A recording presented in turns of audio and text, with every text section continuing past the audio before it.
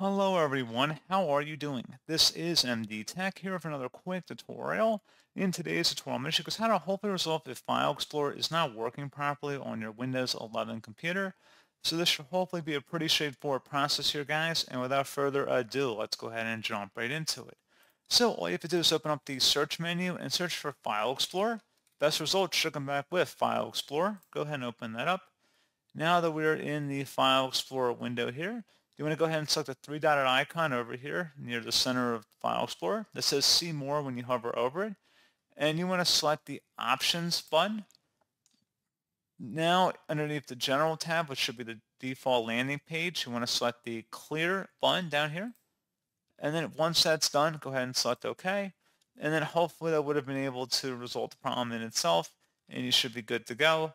One final thing you can attempt as well, if you open up the search menu and type in CMD, best match should come back with command prompt. Right click on that and select Run as Administrator. If you receive a user account control prompt, select Yes. And then you want to type into this command prompt window, SFC, and then a space /scan now. Scan now should all be one word attached to that / out front. Hit enter on the keyboard to begin the system scan. This will take some time to run, so please be patient.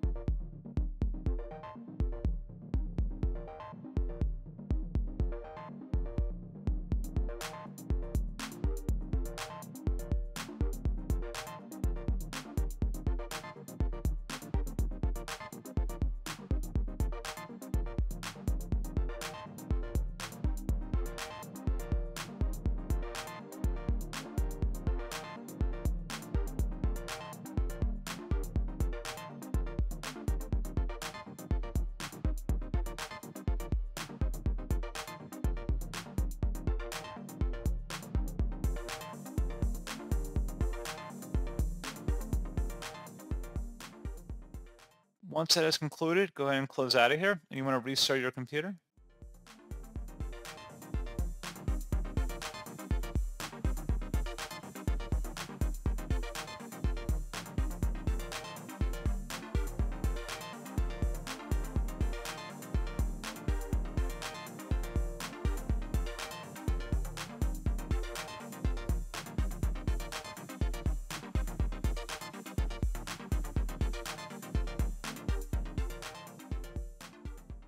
So there you go, guys. Hopefully at this point, the issue has been resolved. And as always, thank you for watching. I do hope I was able to help you out, and I do look forward to catching you all in the next tutorial.